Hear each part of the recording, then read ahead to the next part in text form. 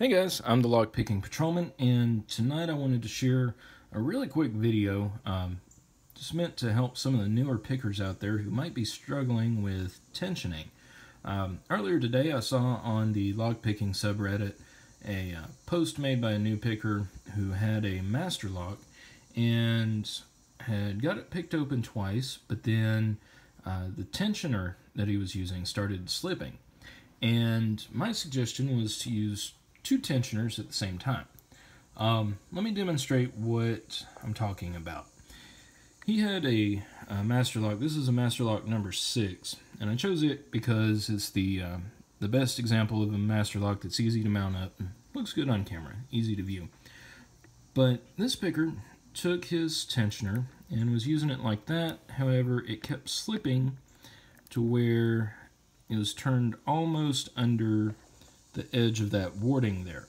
In other words, it was kind of like, and I'm using a slightly narrower tensioner, sort of was doing that number almost. Not quite all the way down like that, but kind of slipping under that warding to where he couldn't get very good tension on there. And, you know, us that have been picking for a long time, it's easy for us to say, you know, oh, we'll get you a top of the keyway and go here, and then that way you won't have to worry about it. Well, that's true, but you know, guys, I was picking for quite a while without any top tensioners, actually. So, you know, not everybody has them right away. Another suggested maybe just squeezing this tensioner in down as far to the bottom and then coming around like that. And yes, I do have this in the vise, but just so I can better illustrate. But if you're picking in hand with your tensioner already all the way down there, you're going to have to wrap your whole hand around the lock to get any good purchase.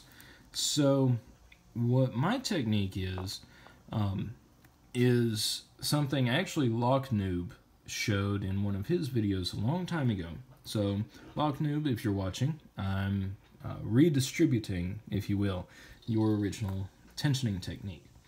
When you have a keyway that's too narrow and you don't have a tensioner that's wide enough, like this one here fits perfect, and this is just one of those cheap tensioners from one of those Chinese tension kits.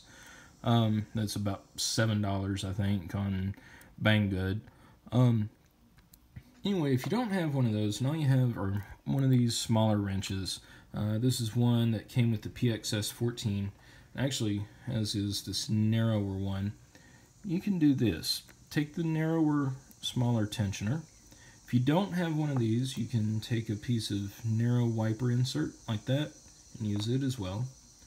Then take your wider tensioner, slip it in this keyway, and go from the side. So now you can see that the wider tensioner is leveraging off of this narrower, thinner tensioner that's in the bottom.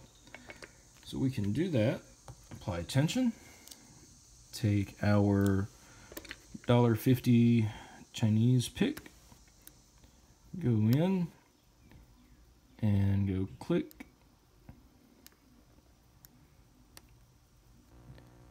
well, maybe go in and go click. You do still have enough room to work. There we go, and you can see that the lock is turned, it is open. Shackle was cut a long time ago before I got this lock, but you can see we got the core turned. So that's all that's needed. If you have a keyway that's a little too wide to get one of your wiper insert tensioners in there, just take a narrower one, put it in the bottom, and then put your wider one on the side. So guys, if you have any questions or comments, please leave them below. And as always, have fun picking and stay legal.